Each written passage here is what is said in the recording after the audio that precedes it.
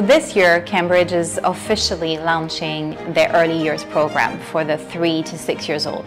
It is a play-based program, and I really feel it is tremendous news. MerryStar Kindergarten has been one of the first early years centers to be accepted to launch Cambridge Early Years for our 3 to 6 years old.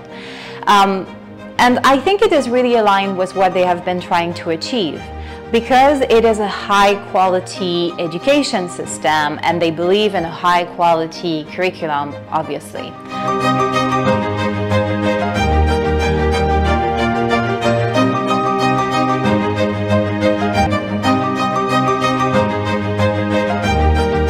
It will be a good way to prepare them for the next stage, which is primary, and we know the transition between kindergarten and primary is always quite difficult. The reason for that is, first, there is continuity in the system.